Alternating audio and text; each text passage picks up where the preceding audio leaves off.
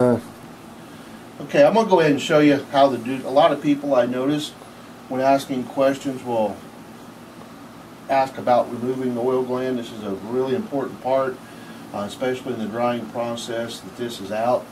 As you can see here, this is the oil gland that runs from here. I'm going to go ahead and just take out the two oil glands on this side for video purposes. I've got an optivisor on because my eyesight is getting bad, but this gets me really close and I'm able to see what I'm doing. What I do is I just come in at about a 45 with my sharp scalpel, and I just come in.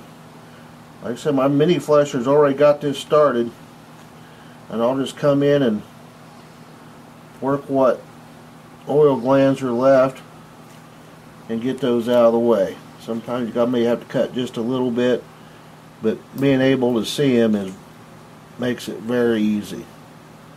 So that's the oil gland down on that side. All I do is roll the oil gland over here.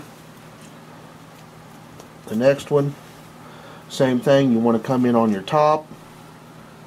Make sure, I think this is a new scalpel I put in yesterday, at about a 45. Real nice and easy. Don't try to rush yourself. Come in, and you can start to see the eyelash follicles right here. Just kind of work your way up until you know you're at the top where you meet the follicles. Probably stand to use a little bit sharper of a blade, but I'll switch it out here in just a second.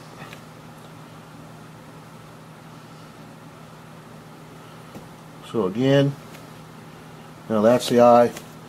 Both of those oil glands were removed on the upper and lower lid. That easy. So you can see now I'm finished with a nice fleshed eye. This will all be after my pickle. I'll take this and shave this. But even if you don't have a big wheel shaver, this is much easier than using a knife. Some people who just DP their hides, they can wash this hide, DP it, and they can mount it once I'm done fleshing it. I like to go the extra step. I like to go through the pickle process. I like to get the hide shaved so I can get it thinner. I feel like it lays much more nicer on the form. So, but right now I'm looking for salt penetration. That's pure hide. So I'm going to shut this camera off just for a second so I can change my scalpel blades, and we'll go to the next.